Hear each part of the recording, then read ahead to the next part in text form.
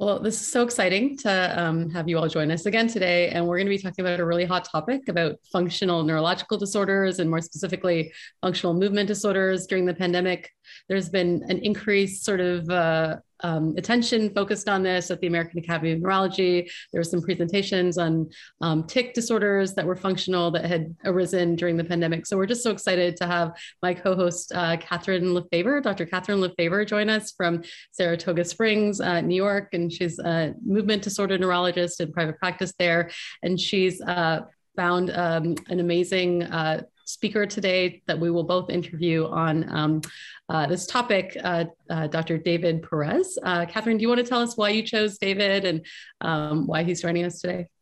Yeah, well, I'm very, very pleased to have David join us today. David is one of the prominent main really researcher and clinician on the topic of functional neurologic disorders. He's a certified psychiatrist and neurologist and the leader of the F&D research study group at Massachusetts General Hospital in Boston. So couldn't have a better person. And we had the pleasure of co-editing a book together on integrative treatment approaches to functional movement disorders. So welcome, David. Wonderful to be here with both of you. Thank you for having me.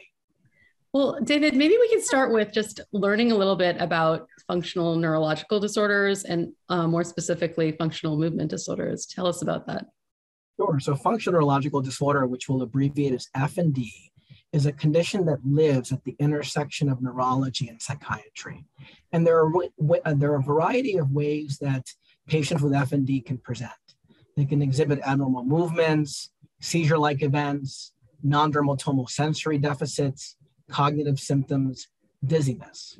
There is now a rule-in approach to use physical examination signs to distinguish F&D from other neurologic conditions. And we can think of functional movement disorder as one of the main subtypes of functional neurological disorder. Kathrin, maybe you could tell us a little bit about something that every neurologist should know about functional movement disorders. Yeah, I'd be happy to. So I think in general, I would say every neurologist really needs to be familiar with how F&D can present and really how to get patients to a diagnosis. And unfortunately, traditionally, there's been a bit of a reluctance for many neurologists to actually make the diagnosis because of a certain discomfort level. Many neurologists feel they don't really know about the topic, don't really know how to help patients. And it often leads to a significant delay in diagnosis and therefore to delay in care. And as David was saying, you know, this kind of rule-in approach and really looking for the positive signs, the typical examination features, and whether that is an abnormal tremor that is very variable or untrainable. So there's lots of literature on this available now. So really people do need to educate themselves, and it should also be really an integral part of neurology residencies to make neurologists very familiar with the diagnosis and treatment of these conditions. And you know, as always for our neurologic patients, it's very important to get a psychosocial history because these disorders really live in sort of a psychosocial, you know, borderland. We need to consider all these factors to understand why people get F&D and to help them move forward. So communication, many things are really important, but yeah, understanding how to diagnose, how to communicate a diagnosis, and then develop a treatment plan are all very important.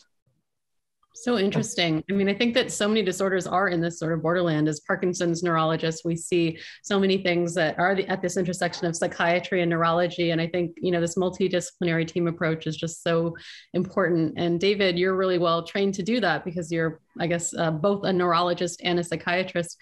Maybe you can tell us a little bit about the treatments that are available for FND, as we're referring to it, the functional neurological disorders. David? Sure, it's a great question. And maybe I'll just start also by highlighting for our audience, in terms of functional movement disorders, there are a range of phenotypes. So patients can present with tremor, with limb weakness, with dystonia, with tics or jerks, with difficulty with walking. If you extend the spectrum, patients may also exhibit speech output difficulties. And as Kathrin nicely pointed out, we really want to take an integrated approach to the assessment. One that emphasizes the core neurologic features to guide diagnosis, but one that also helps put the patient in context using the biopsychosocial model, ultimately to help guide the patient to the most evidence-based treatment within the various moving parts that relate to their own personal equation for developing functional neurological disorder. So what are the mainstays of treatment? For functional movement disorder, the mainstays of treatment include physical rehabilitation and psychotherapy. There's been a lot of work done by a range of leaders internationally in this area. I think for our audience, the key feature to highlight is that there are now consensus recommendations for physical therapy, for occupational therapy, and for speech and language, each published in the JNNP. And this is a great guide for physical rehabilitation experts who may not be as proficient in the management of this population. Then that certainly accelerates the learning curve. And then we can think about psychotherapy, with the most robust evidence to date being available for cognitive behavioral therapy. In a nutshell, cognitive behavioral therapy is a guided exploration between the patient and the psychotherapist to explore potential relationships between their physical symptoms, specifically in this case, their abnormal movements, thought patterns, behaviors, emotions, and life factors. Again, looking for any particular relationships that may lead to symptom amplification or the perpetuation of their specific symptoms. So interesting. I mean, there are so many gaps really in this sort of field, right? I mean, I think you mentioned it, Kathrin, that a lot of the patients that when they come in, sometimes they don't feel like they're fully heard. They get sort of confusing sort of pictures when they leave. I think neurologists and I think physicians in general feel quite uncomfortable sometimes in addressing some of these care needs. And so I think education and empowerment, both at the physician level as well as the patient level, is so key. So how are you guys working towards addressing these gaps, and what are the gaps maybe in this sort of field? Yeah, thank you for this question. And as you were kind of pointing to, I think the biggest gap is really the dissemination of knowledge at this point. I would say that our field in general has really in the past decade seen a lot of progress in understanding FND better on a scientific level, developing treatments. But unfortunately, as someone who has started in the past several years 2 different treatment programs, I've seen the very kind of dire need of patients being referred from all over the country, you know. So we have decided to help address this problem by really partnering with many, many great specialists from multiple disciplines, psychiatrists, rehab specialists, neurologists, and put together a treatment manual for functional movement disorders. So we'll kind of link that in show notes. It's an interdisciplinary case-based approach with lots of practical tips and knowledge. So I think that everyone, whether a physician, whether any healthcare professional in the mental health sphere, rehab sphere, will find this a very useful and practical guide towards helping these patients. And then the second sort of gap is as you were kind of mentioning, you know, kind of the destigmatization of these disorders. And I think people, unfortunately, often make a lot of negative experiences with the healthcare system, whether it is going to the emergency room and being perceived as someone who might be malingering or drug seeking, whether that is to really find a physician who's willing to not just diagnose them or see them one time, but kind of be longitudinally invested in the care. So yeah, again, I think educating like we're doing today, you know, just talking about the importance of FND is very important. And then there's certainly more resources available for those who want to take a deeper dive. So great. You guys have done so much work, so many publications, lots of hard work. So kudos to you. So where can neurologists and these other kind of allied health professionals learn more? Are there meetings? Are there ways that they can interact with each other? Tell me a little bit more about that, maybe, David. Sure. Maybe just add, it's an exciting time in the field. And as we've pointed out today, functional neurological disorder and functional movement disorders as a subtype, highly prevalent. We're seeing this as neurologists across outpatient, inpatient, and emergency department settings. There is now a new professional society, the Functional Neurological Disorder Society, and it has its inaugural meeting in Boston, June 19th to the 21st. It has both in-person and virtual capabilities.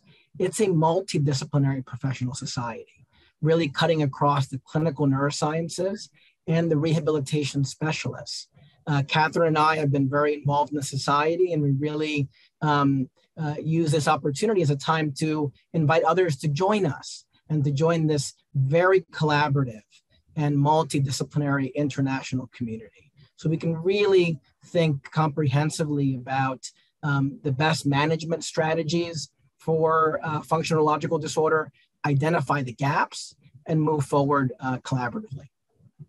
So you're trying to attract, it sounds like, neurologists, movement disorder specialists, or epilepsy docs, people like that.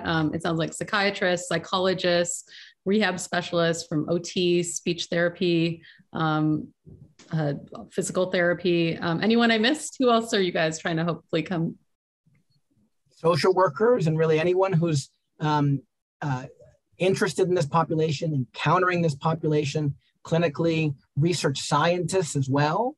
It's both a clinical professional society and a research-based society. So we're looking for all interested comers. Awesome. Well, that's amazing. Great work, you guys. So timely. We're just seeing this explosion, as we said, of tics in this sort of space disseminated through social media. Maybe as a last question, why do you think that's happening in this COVID timeframe? This was highlighted at the AN. Maybe Kathrin, I could just ask you that.